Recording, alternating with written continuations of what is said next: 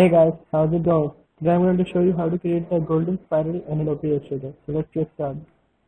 So first create a 100 by 100 point rectangle, a square, and then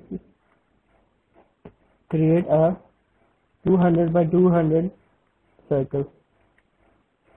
Place the circle right next to the square like this, and then press A and delete this anchor point and this anchor point.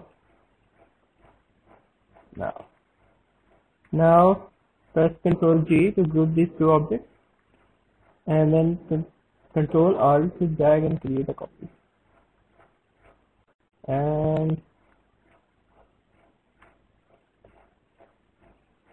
continue doing this. And once creating a copy, drag the square with while pressing shift, and once again rotate it and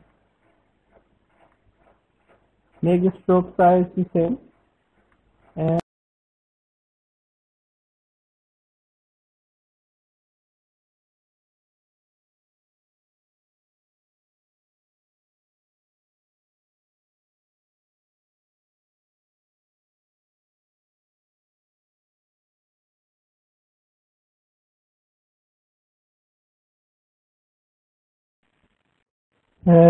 check us out on Instagram, and don't forget to subscribe.